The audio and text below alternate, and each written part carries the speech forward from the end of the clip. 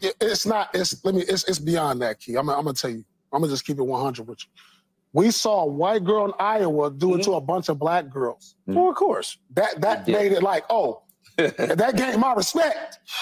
That gained my respect. I hear you. You're like right. That's like, oh, she didn't do this to some other little white girls that was over here in Colorado, wherever. She did it to some girls from LSU who we thought was some dogs. Defending champs. And put them on their knee and spanked them.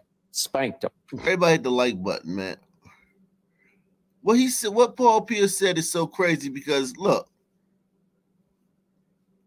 I'm gonna show you the players of the year every year in college basketball, okay? 95, the first year they gave the award, Rebecca Lobo won it. Okay? A white girl. The first year they gave the award, Rebecca Lobo won it. The second year they gave the award, Jennifer Rosati won it.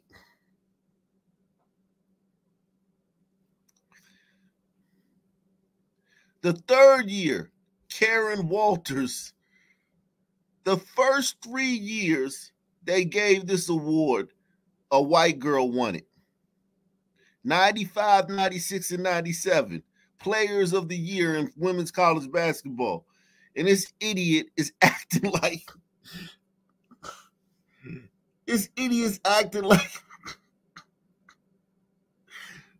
Caitlin Clark is the first white girl to dominate college basketball. So then black girls won it for 3 years. Then look, 2001, Ruth Riley, she won. And guess what? After Ruth Riley won in 2001, Sue Bird won in 2002.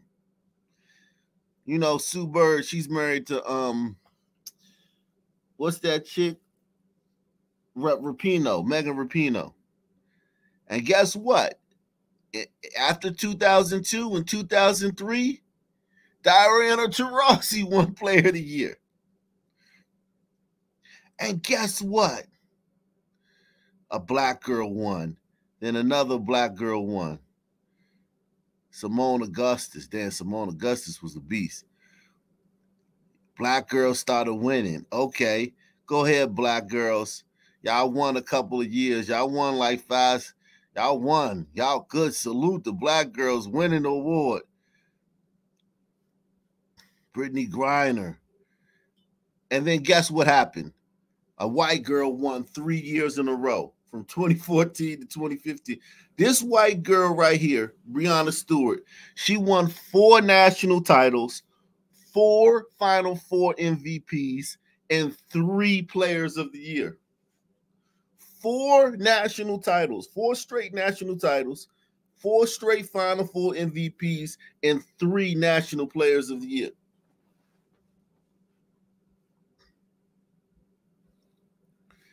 Kelsey Plum won the next year. Who's Kelsey Plum? She's the girl that scored the most points in college basketball history until Caitlin Clark beat her record. And you got Asia Wilson. Then you had Megan Gustafson. Sabrina Ionescu, Paige Book. Yo, look. They're acting like what Caitlin Clark is doing as a white girl, beating up on some black girls in basketball is so crazy when literally 2019, 2020, and 2021, the players of the year were white girls.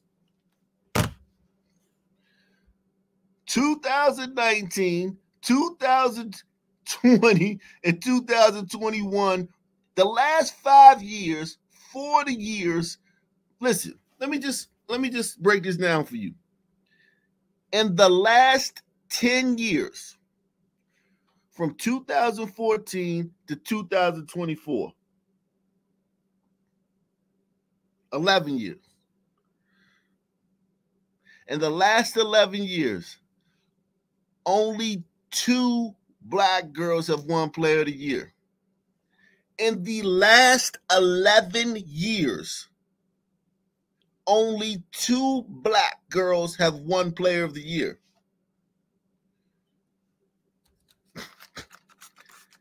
That's more what this is about. Press 1. Press 1. That's more what this is about.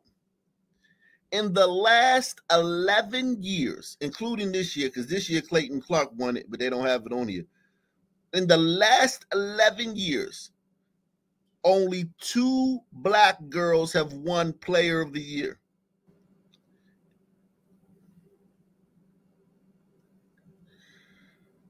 That's more what this is about. This hatred of Caitlin Clark is than the fact that Caitlin Clark. It's beyond that, Key. I'm gonna tell you. I'm gonna just keep it 100 with you. We saw a white girl in Iowa do it to a bunch of black girls. Well, of course. That made it like, oh, that gained my respect. That gained my respect. I hear you. You're like, right. That's like, oh, she didn't do this to some other little white girls that was over here in Colorado, wherever. She did it to some girls from LSU who we thought were some dogs.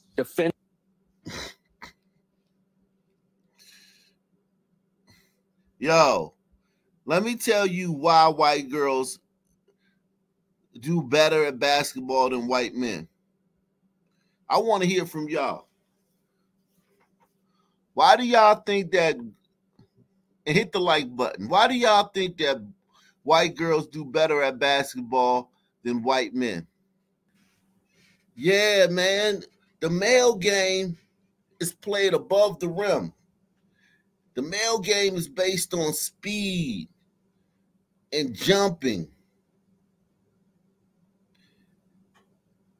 It's based on, physical attributes to a degree.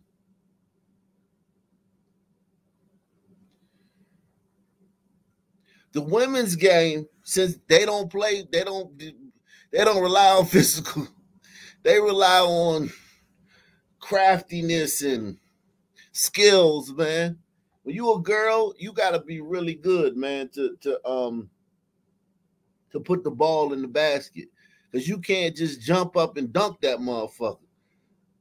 And you can't just blow past somebody. You can't just cross somebody up and blow past somebody, because women's bodies aren't made for that. Their bodies aren't made for that. They're just not made for that. The liberals will let you lie to everybody's faces, and nobody will ever challenge them. No sports analyst is going to be like, wait a second, man. What Caitlin Clark is doing is great. Don't get me wrong, she's the best to ever do it. But white girls been dominating college basketball 2014, 2015, 2016, 2017. 2019, 2020.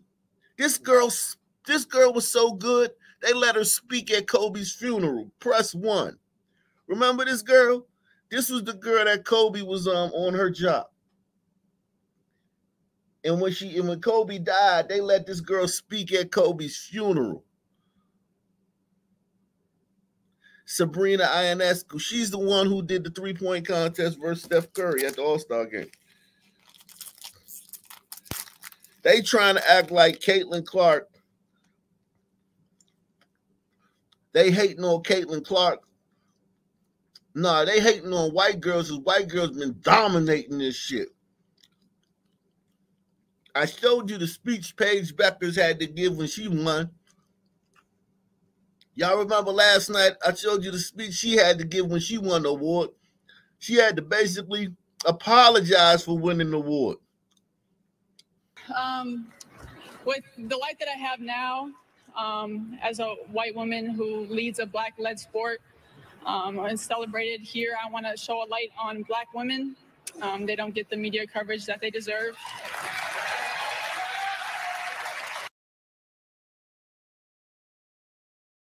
I'm sorry, y'all. This is so cringy, man. I'm going to take the earphone out. This is so cringy. I can't even listen to this shit. I got to listen to it, but I don't have to. I'm sorry.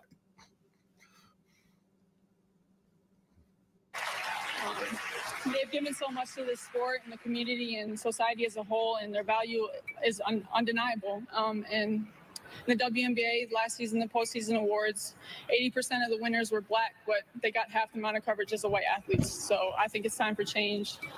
Sports media holds the key to storylines. Sports media and sponsors tell us who is valuable, and you have told the world that I matter today, and everyone who voted, thank you. But I think we should use this power together to also celebrate Black women.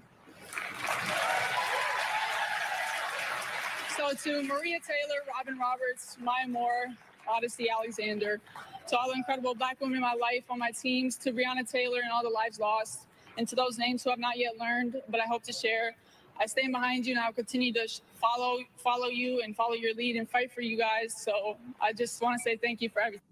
Oh, God. That was so cringe, man. Like, that was the cringiest shit I've heard in my life, man. That white girl, this white girl right here, player of the year, she'll probably be player of the year next year when Caitlin leaves. Most likely she'll be player of the year next year when Caitlin leaves, unless they decide to give it to a Black girl for sympathy. Unless they feel sorry and give it to a Black girl, she's going to win it next year because she's coming back and Caitlin's going to be gone. That white girl is from this town. I want to show you something. How crazy that shit is. That white girl is from this town. Minnetonka, Minnesota. The racial makeup of Minnetonka, Minnesota, where that white girl is from, is 90% white, 3.7 African American. 90% white and 3.7 African American. 3.7% African American. Man, that's gotta be a safe. That's a safe city, man. God damn. And she thanked Black women. She thanked Black women. It probably wasn't a Black woman that helped her, along her journey. And it probably wasn't one Black woman that helped her along her journey. That's disrespectful, man. What do you guys think? To come from a town that's 90% white, she thanked Black women for getting her there.